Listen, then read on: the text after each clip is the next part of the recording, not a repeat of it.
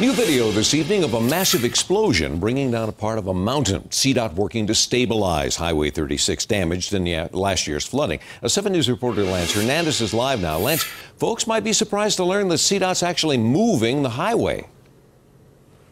Mike, they say the highway is too close to this river, the St. Vrain River, and that if it floods again, it will wash it out. So to move the highway, they first have to move the mountain. The explosion loosened about 5,000 cubic yards of rock. That's the equivalent of 5,000 dishwashers. CDOT says it's blasting away the mountain to protect the highway from future floods. Basically, the river is going to flow where it wants to flow, and so we know that we'll stand a better chance by moving the highway away from it. Ashley Moore says work crews are moving the highway as little as 5 feet in some areas and as much as 50 feet in others. We were on top of that mountain as they wired the charges, which had been set in holes drilled 60 feet deep. They unspooled several hundred feet of ignition wire, sounded the warning horn, then triggered the blast.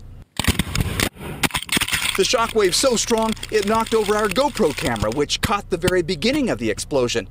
We also have a series of still pictures as the rock came down and the dust cloud went up.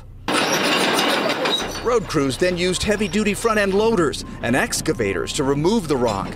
Project engineer Adra Geisler says the blast's benefits are twofold. Take out some of the mountainside, put the road on bedrock, and use that bedrock to armor the channel so it doesn't encroach into the road.